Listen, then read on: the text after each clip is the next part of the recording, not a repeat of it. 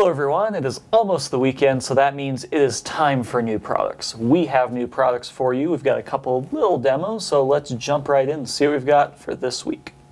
First up, we have this little breakout. This is the 5-way tactile switch breakout. Many of you have seen this actual tactile switch on the website for, I don't know, probably 6 months ago. This is a surface mount switch, and it is an up, down, left, right, and select. And we've got it here on this nice little breakout with the 4 mounting holes. We've got the pull-up resistors there.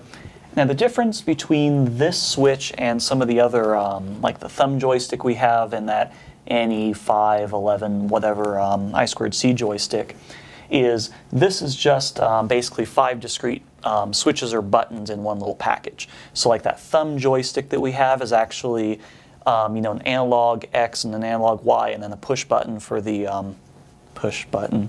And then the other one has actually got like an I2C interface.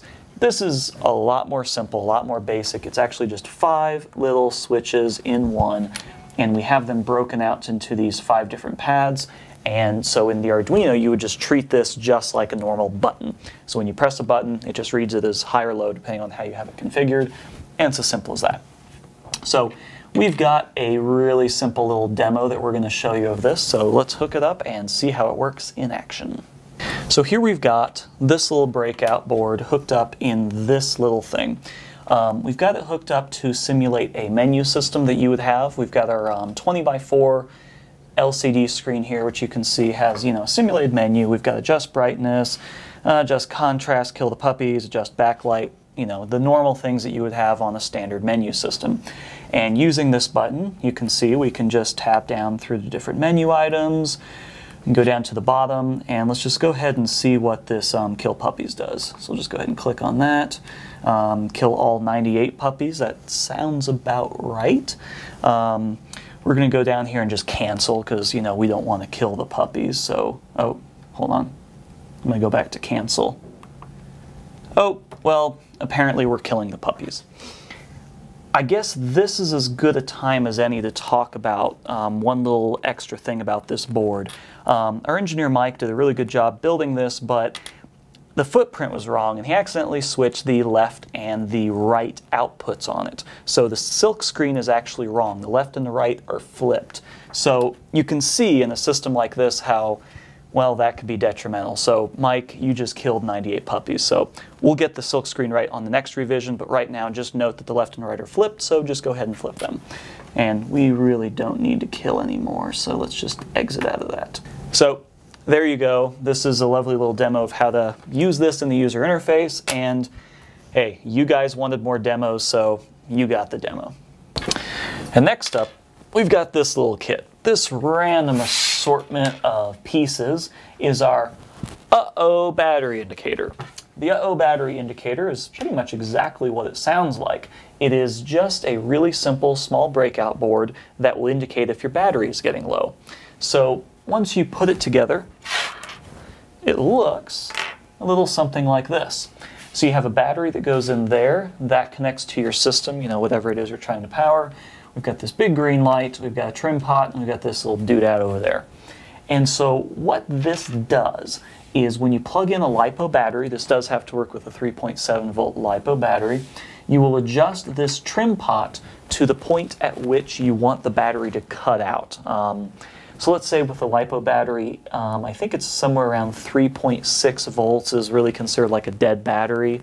If you had this running into the 5-volt power booster that we have, I can't remember off the top of my head, but that 5-volt power booster has a voltage that it's going to cut out at. So you could set that trim pot to that cutout voltage, so it gives you an indication when, you know, your battery power is going to cut out to your 5-volt booster.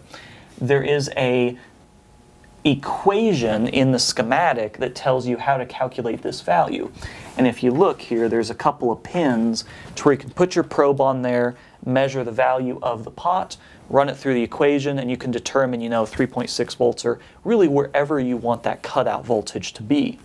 And when you set this pot to the desired voltage, plug in a battery, plug in a load, as soon as that battery level gets down to that predetermined point, the light will come on. And we've got that solenoid, which you might remember, and a really small LiPo battery. So this guy is fully charged right now, but this solenoid can draw, I think, like 500 milliamps or up to an amp if it's powered properly. So what we can do is hook this up. I'll adjust it right to that cutoff point, and we can see, you know, how it works when it is working. So what we're going to do first is we're just going to plug in the solenoid into the system, and then we're going to plug this battery in. And we're going to turn this all the way up for right now. So, boom. Solenoid's locked, and we're just going to adjust this to when the light turns off. Just barely turns off. So light's off, so we have enough battery power, and if we wait, I don't know, 30 seconds or so, there it goes, it's already on. So we can, you know, kind of adjust it down again. And this is drawing almost an amp right now, and you can see it turns on. So let's say we had a really large battery on the end of this. We could set this to right about the level that we want to call it a dead battery, and then plug in a load, and that load will take down the capacity of the battery, and as soon as the voltage of the battery hits that predetermined point, the light comes on. Now, this is a relatively closed system. It doesn't have any output to go to a microcontroller or anything like that. It's really just a good example of how to use this IC here. And if you have a project where you just need like a visual indication of the battery going low, this is perfect. It just shows you that, hey, my battery is at this predetermined level. So it's a pretty simple little kit, and if anything, it gives you an idea of how to design a circuit like this. So there you have it, yet again, another Friday new product post. So we had a couple of demos and a very cautious word of warning to our engineers. So we will see you again next week. As always, go ahead and check out the rest of the new product post for the other new products that we have.